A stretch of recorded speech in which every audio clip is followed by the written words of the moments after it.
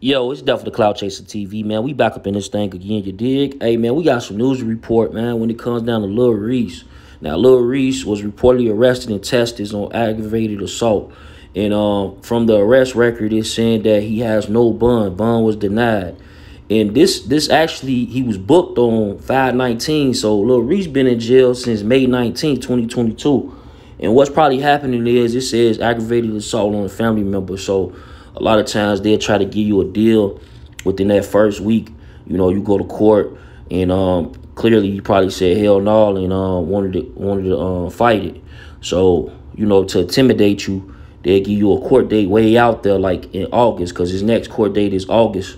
It's in August. So, yeah, man, y'all get in the comments and let me know what y'all think. I'll keep you updated on it. But Lil Reese has been arrested in Texas on aggravated assault. Now, yeah, that's crazy, though. Texas, huh? Texas. All places. There's a lot of rappers moving to Texas, though. I see Houston, Dallas, you know, from Chicago. But again, y'all get in the comments. Let me know what y'all think. It's definitely Cloud Chaser TV. If you're new to the channel, hit the subscribe button. Share this on Facebook and Twitter. Gang.